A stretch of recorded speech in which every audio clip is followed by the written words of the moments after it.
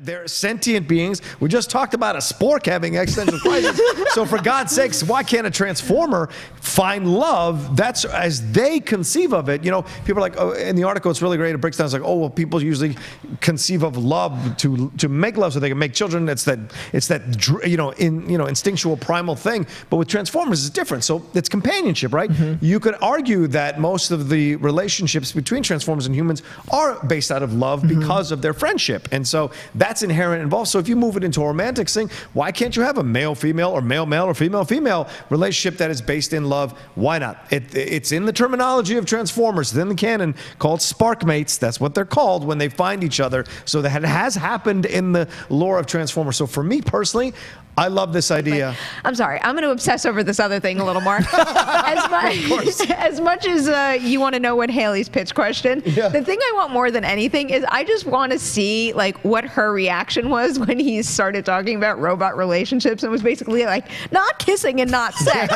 But does this, like, has this happened to a certain extent in Transformers? Like what happens when someone meets their sparkmate? Yeah, that's what happens. They end up having a relationship that it becomes like you would see a normal human relationship become. I mean, Transformers are written with human characteristics from the beginning, so naturally, why wouldn't they have human connections? So do they go off together and raise a family? Is it that traditional? You can't have a family, right? Because you can't reproduce, but you can have a relationship and you protect each other and you fight each other and you go and you build a relationship with each other.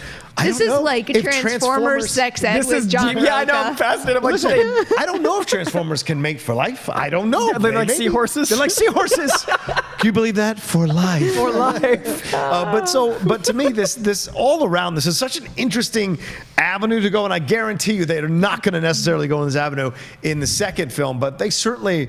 I love that they are thinking about expanding the approach to these Transformers down the road and giving them relationships. Why not? A female Transformer, a male Transformer, or, you know, a male, female. It'd be fun to see in a film, I think, and fun to explore. I hope they adopt little motorcycles and we find out what little baby Transformers. For me, it's fascinating because they're going the direction that hadn't worked for them for a few movies, and they're combining it with the direction that financially didn't work for them, but they saw the heart in it. I loved Bumblebee personally.